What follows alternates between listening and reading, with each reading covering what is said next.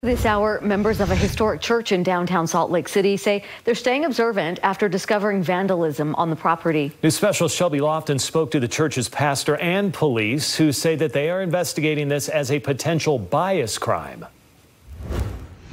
Members of Trinity African Methodist Episcopal Church are dealing with not one, but two acts of vandalism. This is a building people escaped to for peace and for safety. But for the last week, members have been confronted by these acts of vandalism right outside the church doors. We now have to kind of continue to not let our guard down. Every time Reverend Daryl Jackson walks into his church, he's confronted by these words painted on the sidewalk. "Stay off my block. You are not welcome. No cheats and liars here." You know, you can't ignore those. He says 1 week later, another piece of property was damaged. We got our renovation of our fellowship hall downstairs, so that was our banner, right?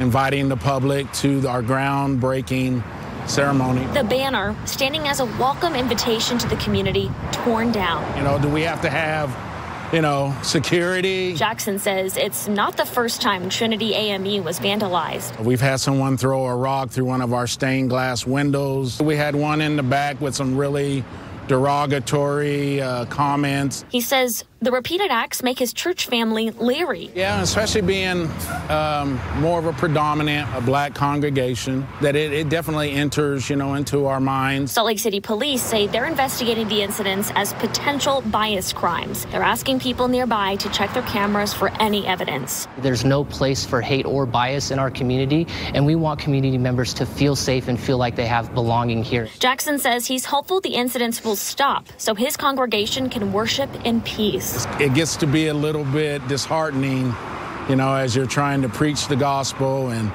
but we still have to show love to one another, and Christ tells us to love our enemies. Reverend Jackson told me on top of possibly hiring church security, he's in talks with the Salt Lake City Police Department about getting a camera installed outside of the church building. Shelby Lofton, KSL 5 News. Shelby, thank you. Salt Lake City Police Department says it is investigating the incidents as potential bias crimes, as we mentioned. Now, we asked them if there's a difference here between bias and hate crimes.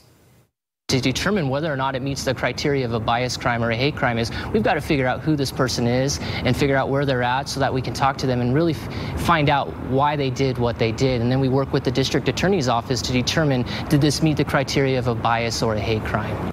So we also asked the department if they are using the words bias and hate interchangeably. We want to make sure that, especially when something like this happens to a targeted group of community members or a church or things like that, we want to make sure that we're doing a thorough investigation to help cover our bases, to make sure that whoever's doing this isn't targeting a specific group. And so right now, based on that preliminary information and what we have right now, that's why we're looking into this as a bias crime. At the federal level, a bias incident is an act of prejudice that does not involve violence, property damage, or threats.